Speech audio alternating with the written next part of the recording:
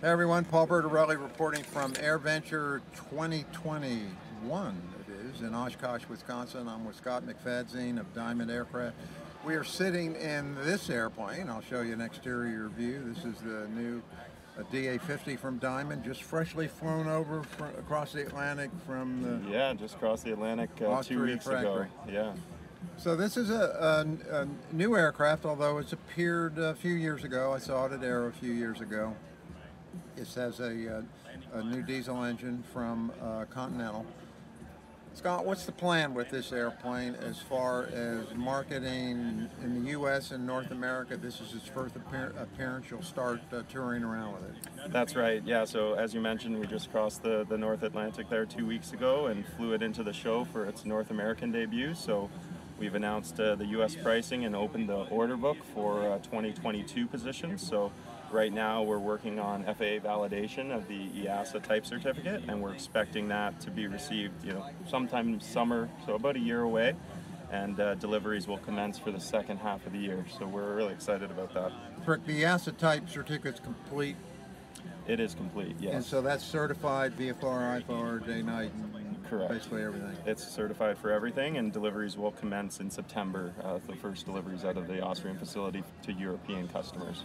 I meant to ask earlier, is de-icing contemplated on this?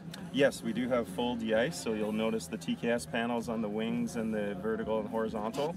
We went with electric prop de-ice for the first time. Our other de-ice aircraft have the TKS sprayer nozzles, so it's a really great prop setup for this aircraft. The dimensions of this airplane, it is basically DA62 fuselage, and it's got a single engine. Yeah, exactly. It's the same fuselage as the DA62. The horizontal stabilizer is a bit larger because of the heavier engine up front. Same center section with the retractable gear like we have on the DA62. And then the outboard, the wingspan's 44 feet versus 48 feet on the 62. Obviously the difference is being those engine nacelles that are hanging on the wing of the 62 making up that difference. And how about aircraft systems? Any differences? No, we've gone with the Garmin G1000 NXI. You'll notice the panel itself is identical to the DA62, so transitioning from a 50 to a 62 is very simple. So what do you see as the market appeal for this? It's obviously a less expensive airplane than the DA62. It doesn't have quite the performance in terms of speed? Not quite. When you look at it's a CD300, so 300 horsepower on takeoff, but max continuous is 270. So a little bit slower performance, but you're also enjoying better fuel savings as well. Let's talk a little bit about this engine, CD300 from Continental Aerospace. This is a newly developed V6 engine from Continental. What are some of the technical details on it?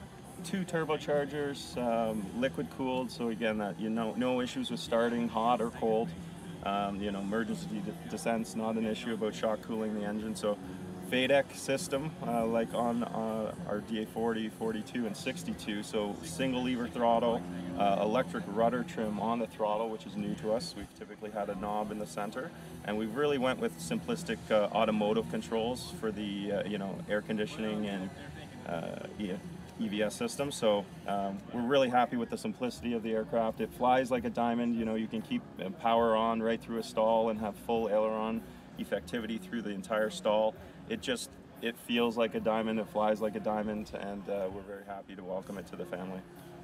In the version that we see here, what kind of empty weight and useful load are we talking about? So depending on options, we're looking at useful load between 1,100 to 1,250 pounds. And typically, our U.S. customers like all the bells and whistles, so most people do take it with, oxygen, de-ice, air conditioning, some of the features that maybe aren't as popular in Europe.